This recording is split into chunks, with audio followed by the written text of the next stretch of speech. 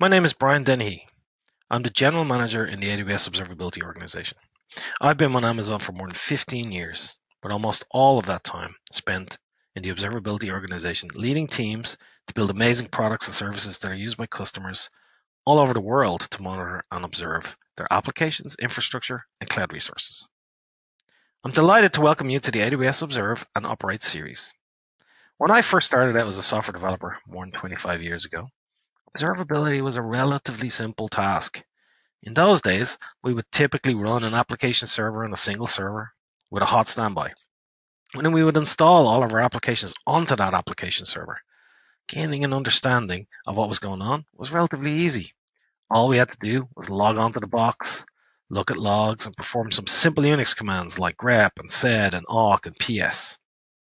But as the world sort of changed and has adopted cloud computing, increasingly moved to microservice architectures, adopted containers and serverless computing, such as AWS Lambda, and even used Internet of Things to place sensors all across factory floors, it is critical to leverage deep and complete observability across your application estate to gain the insight you need to ensure your applications and services are consistently up and running and performing for your customers. Increasingly, the application is the customer experience, from booking travel and using them in airports and train stations to playing real-time games to online banking. Customers expect and demand that applications just work all the time. And achieving these high levels of performance and availability require deep and pervasive observability across your entire estate. When something goes wrong, you need to quickly detect, diagnose, troubleshoot, and remediate issues. After the event, you need to perform post-mortem analysis to identify what happened to take steps to prevent recurrence. Running workloads at scale requires engineering for efficiency, which requires a deep understanding of resource usage and utilization. Take, for example, Thomson Reuters, a company that operates in more than 100 countries and has more than 38,000 employees. These employees need to authenticate themselves and securely sign into company systems no matter where they are. The need for a new SSO solution was part of a broader shift towards cloud development. Thomson Reuters built a failover solution that uses AWS Lambda, a serverless event-driven compute service, and leverages Amazon CloudWatch, which collects and visualizes real-time logs, metrics, and event data. An Amazon CloudWatch alarm is automatically initiated when metrics indicate poor application health. Should two health checks fail, Thomson Reuters use Amazon Red 53, a highly available domain name system web service, to automatically forward traffic to the closest AWS region to minimize latency. Once the issue has been rectified, traffic reverts to the original AWS region. Using this method, Thomson Reuters have seen failover times drop from 30 minutes to 3 minutes, ensuring that its global workforce have secure and easy access to company systems. In a completely different domain, SkyAlert, an innovative company that quickly alerts millions of people living in earthquake-prone areas, promoting a culture of prevention against natural disasters. SkyAlert offers early warning for earthquakes in Mexico and some western regions of the United States. SkyAlert has more than 3 million users who rely on its alerts in the event of an earthquake. To provide this early warning, SkyAlert deploys IoT devices to take continuous readings, searching for activity. SkyAlert uses Amazon CloudWatch to monitor this IoT network across more than 120 geographic locations in Mexico and North America. With this system, SkyAlert can control the opening of gates for firefighter access or close gas and electrical systems to prevent fires.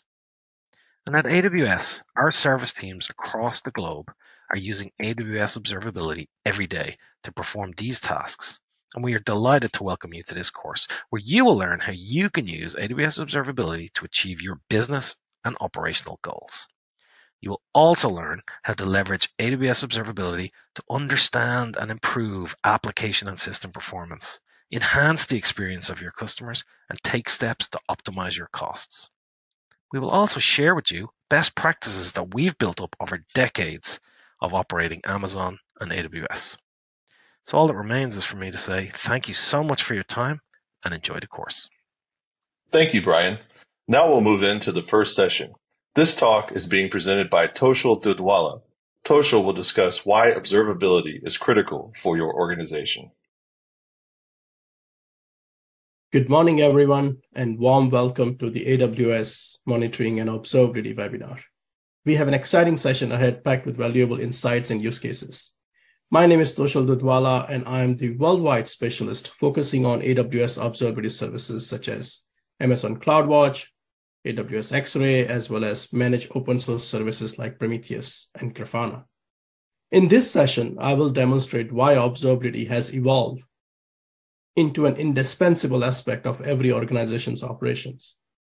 We will explore key customer trends, delve into fundamental principles that underpin observability strategies, and understand the driving forces behind its growing importance. Observability is no longer a mere buzzword. It has become a vital component in ensuring the success of any enterprise. But first up, we need to recognize that there is no such thing as an application that never fails, one that always keeps on running whatever happens. AWS CTO Werner Vogel often loves to say, everything fails all the time. We must assume we will need to deal with failures, and often exactly when you don't want them to happen. Now, before we begin and diving into the observability and criticality of that, let's understand some macro customer trend. We've seen the customers, they are looking into react to situation efficiently by having visibility into their infrastructure and applications. They want to provide optimal user experience beyond SLAs, being green, that is SLO. So for an example, a website might be up and running, but the actual user experience interacting with the website might be slow. So while your SLA of website uptime is green, the actual SLO of user experience is red. The customers, they also want to know the exact cause and time when an incident happens. They want to have visibility to ensure the applications are performing as intended. They want to drive infrastructure efficiency and also at the same time reducing the operational cost. And I'm sure most of this sounds familiar to you as well. So, well, how are they doing it? Well, they have developed an org-wide monitoring and observability strategy. They have built a proactive approach to the incident management. They are using the latest and greatest tools to modernize their application monitoring and observability. They have consolidated their existing monitoring tools with the AWS observability services to reduce the operational burden as well as help with the cost. So before we look into what is observability, let's first understand how you know your application is performing correctly. That is monitoring more than just failures. Is your application actually performing as expected? Even if your monitoring dashboard is all green, as we just talked about before, are your customer actually getting the user experience you want them to have? And what you expected? That is your SLOs. What's the usage of your application? You'll likely want to know how many people are actually signing up, how many page views you are getting, what parts of application are hitting limits and congestion. The most importantly, what about the business relevant information? What's the revenue being generated? From what geographic regions are you seeing the biggest growth? How would an outage of a particular application component affect your business? What trends can you visualize and plan for? This is all about monitoring. It is more than just service level agreements or SLAs, but it needs a service level objectives. Well, what is observability? Here at AWS, this is how we define it. Observability describes how well you can understand what is happening in your system, often by instrumenting it to collect metrics, logs, and traces, to achieve operational excellence and meet a business objective. You need to understand how your systems are performing. And observability gives you the ability to effectively detect, investigate, and remediate. This can and should improve your operational availability. That is, reduce MTTR or mean time to resolution. What is the cost of an operation failure to your business? That is why observability is so important to understand that. You want to detect, investigate, and remediate the problem as fast as possible to reduce that MTTR. Often customer, they don't detect issue as soon as it begins. There is often a lag from when an issue starts and when you are notified. This is a day of life for many SRE engineers. You want to reduce this as much as possible. Detection should be proactive and multifaceted. Anomaly detection is a key tool in the toolbox as well as the ability to link them together related alarms to reduce alarm fatigues. You can respond to failures quicker if you alert near the source of the telemetries. It is logs, metrics, and traces. Investigation is where people spend most amount of time during an operational event. That is the largest contributor to MTTR, extended downtime.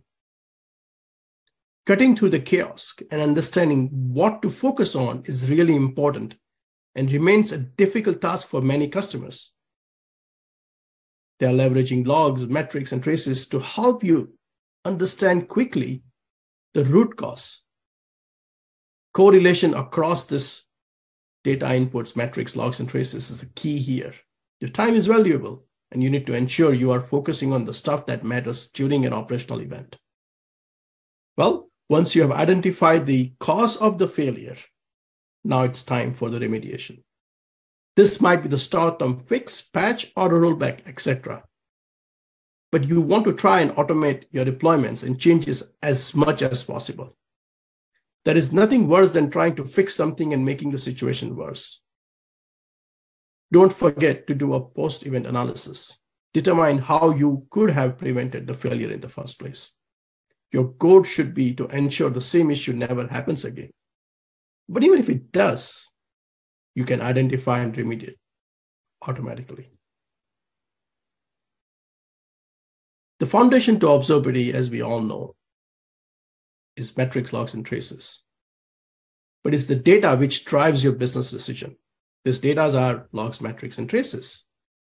They are all equally important and are key component to observability. They help you to maintain your SLAs by detecting, investigating, and remediating the problems to achieve your availability, reliability, and performance of your infrastructure and application that we just talked about. So now that we have a good understanding of what is observability and why it's important, let's look at how one should build an effective observability strategy. Your strategy should be shaped by your business objective. Your goals and approach to observability should be oriented around your business objective or your SLOs. This will help you determine what signals matters to reduce your mean time to resolution, the MTTR, as we've been talking from last few slides, and effectively build a full stack observability solution. Let's see how one or you can figure out which signals to monitor. If you look at the outside-in approach, where the signal begins with establishing what good looks like to your customer. Some examples includes, what is the web page response time? Our customers are shopping carts getting failed purchases. Are they getting any errors? So to measure that, here are some of the SLOs you can monitor. For an example, the page load time, as we discussed before. Are the purchases completed successfully? And in what time? What is my conversion rate for my new customer acquisitions? How fast my new features I'm rolling out are being adopted? These are all related to your end user behavior and performance, and one should be using these signals to build your SLOs. If you look at inside-out approach, this begins with establishing what good looks like to your backend applications. Some example includes slow queries to your database, or just the overall integration health of your infrastructure. Or if you're running modern applications, the health of your containers. And these are some of the SLOs you should be looking at to monitoring. What is my query time for those database or my metrics? What is the CPU utilization? What is the disk usage? How is the API response time is? Are there any error, false, and retries rate? These are all internal facing signals. And then you can combine these signals so you can gain a full business insights and to measure your SLOs. The CPU percentage gives you the system level telemetry information. This will drive you your web page response time SLOs, which gives you the business level metrics. The web page response time is translated into your customer sentiments, which is where you get your business insights. This all comes down to the data and what insights you are gaining from them. Data drives decisions, and real-time data drives real-time decisions. Increasingly, downtime in applications and services cost money. Therefore, it is critical and imperative to resolve real issues as close to real time as possible, helping you to maintain that critical SLAs such as availability, reliability, and latency. And AWS can help you gaining these insights. Can help you understand your applications and infrastructure health. Can improve the performance and availability of your applications. Can reduce your operational cost via fully managed services we offer. Help you increase your customer satisfaction and elevate your customer experience when you improve your end user experience. Here's an example of one of our customers on how they are using our service, the booking.com. Many of you might be using that service. They're using the AWS Observability services to collect and measure the real-world performance metrics of their websites to ensure their customer experience is meeting their SLOs.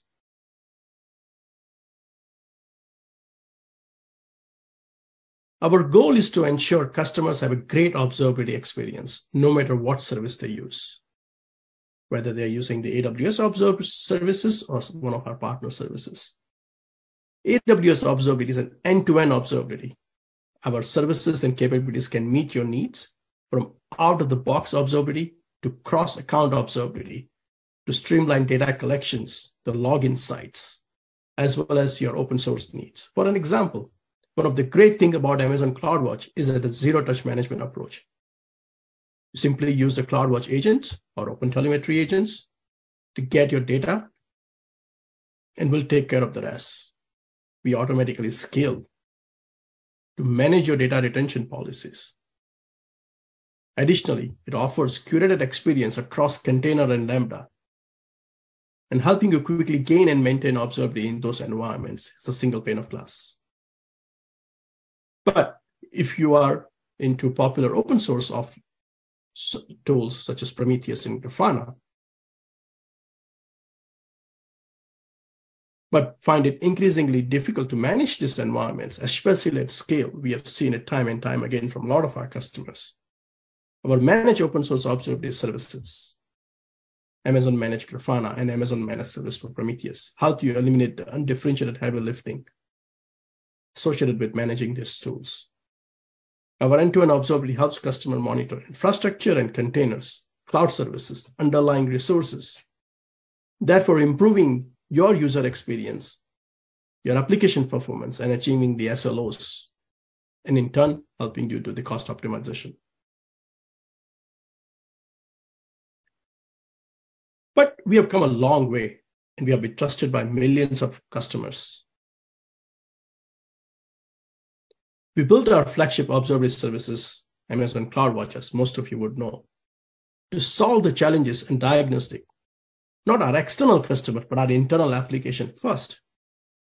Our internal teams at Amazon and AWS, we use this CloudWatch for our own observability needs. And over the years, we continue to develop new CloudWatch features for our own observability challenges. But then we turn them into capabilities for our customers. CloudWatch has evolved from monitoring just simply our infrastructure from the start of Amazon EC2 in 2009 to applications and to end user monitoring now. And in recent years, we've expanded into managed open source offering as well. Millions of AWS customers uses AWS observability services today. But we also partner and integrate with a wide range of third-party observability providers as well as the cloud management tools, so that our customer has the best experience. Just to give you the idea of the scale we are operating at, Amazon CloudWatch is used to monitor more than 11 quadrillion metrics observations, and it ingests more than 6 exabytes of logs. You may ask, what is quadrillion? That's a 15 zero in a quadrillion, or 1 quadrillion is 1,000 trillion. That's a huge number. What makes up AWS observability? Here is how we like to think about it from an end-to-end perspective. We recognize how important observability is to every organization, no matter the size in every industry. Whether you are on-premise, hybrid, in the cloud, public cloud, or multi-cloud, whether you are monitoring your networks, infrastructure, apps, containers, or devices, you need observability to help you drive the decision you make and get the outcomes you want. So all start with the sources and the workloads you bring to the table, what data you have. As we looked at before, data drives decisions. In our case, the data is coming from over 120 AWS services, but also other multiple data sources across your on-prem, hybrid, or multi-cloud or containerized workload. And in the age of microservices and containers, it's easy to spin up resources. There's data coming from your workloads, IoT sensors, on your factory floors. We collect open source or AWS native data. Once data is collected, we enrich your data to be used for monitoring your applications and your systems, give you data context so that you can use them for your monitoring and observability purpose. Make your data work for you. We provide powerful data insights and analytics capability. Our capabilities range from aggregations, dashboarding, alarming, analysis, insights, correlation, and more. But in a nutshell, what this gives you is an end-to-end observability from your end user to your backend applications. As we looked at before, your outside in to inside out. Give you a full stack observability for your end-to-end application. If you want to deliver the best customer experience for your end customer, that means increase reliability, availability, and maintaining of SLOs, and speeding up root cause analysis.